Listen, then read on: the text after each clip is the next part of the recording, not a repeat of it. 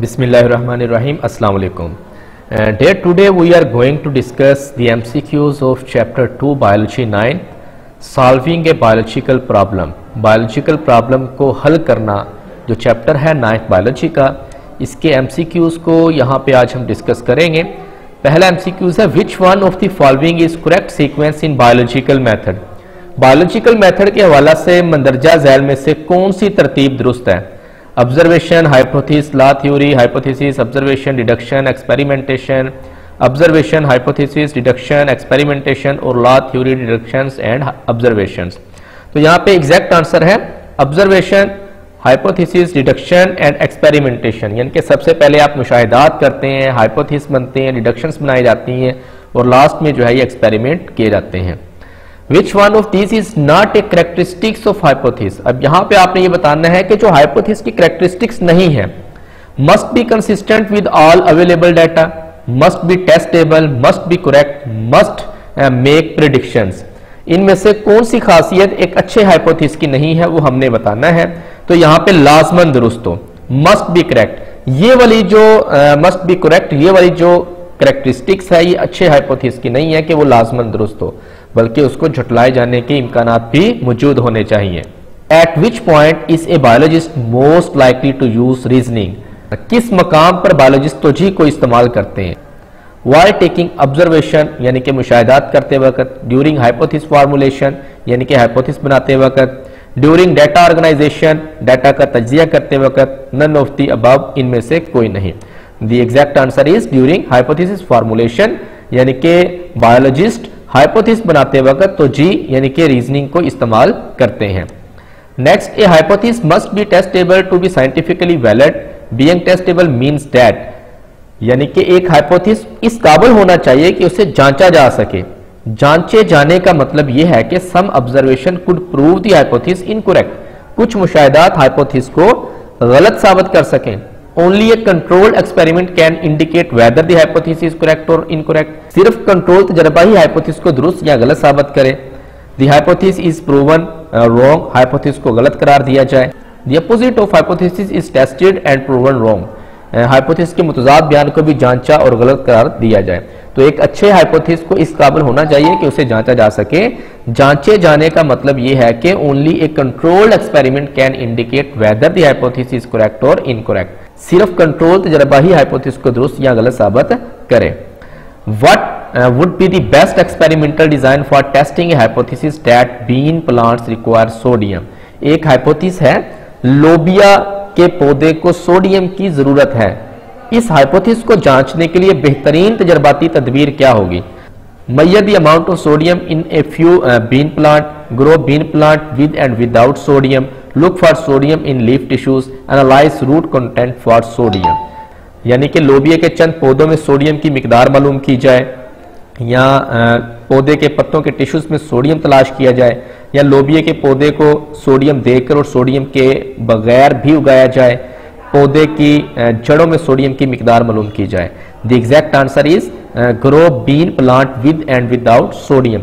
अगर आपने ये चेक करना है इस हाइपोथेसिस को कि लोबिया के पौधे को सोडियम की जरूरत होती है, तो आप सोडियम देके और सोडियम के बगैर, सोडियम देके और सोडियम के बगैर लोबिया के जो पौधे हैं उनको उगा कर देखें।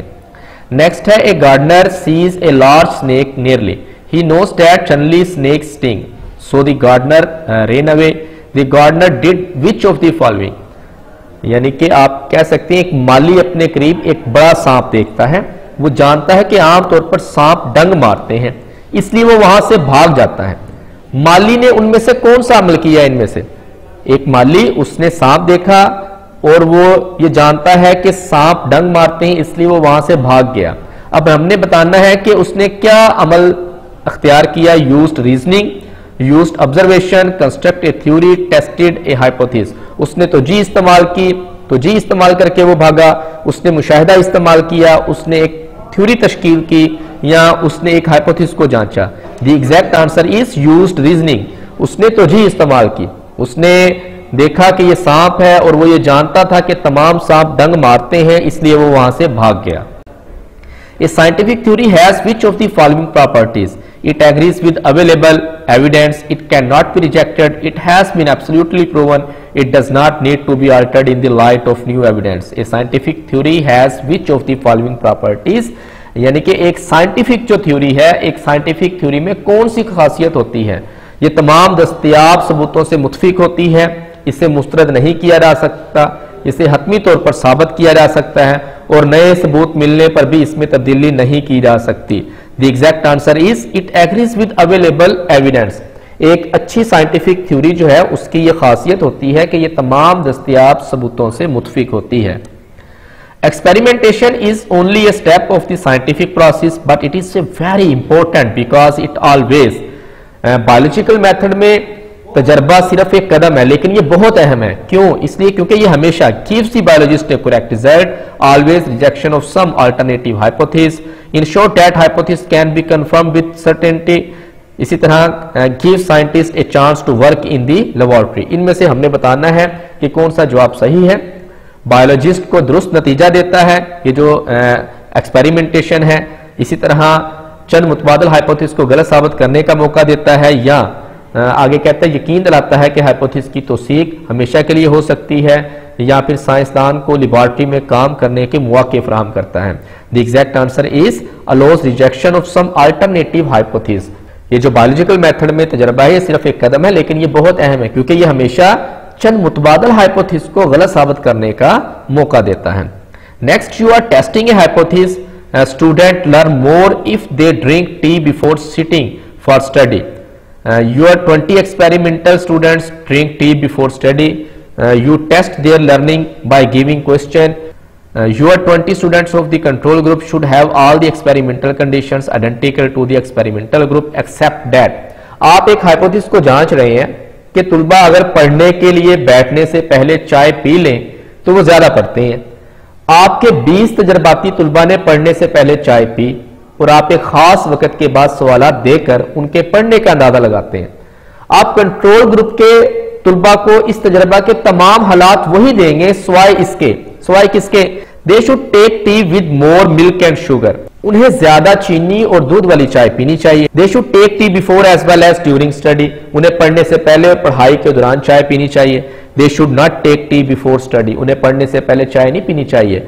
After taking tea they should not sit for study. उन्हें चाय पीकर पढ़ने के लिए नहीं बैठना चाहिए।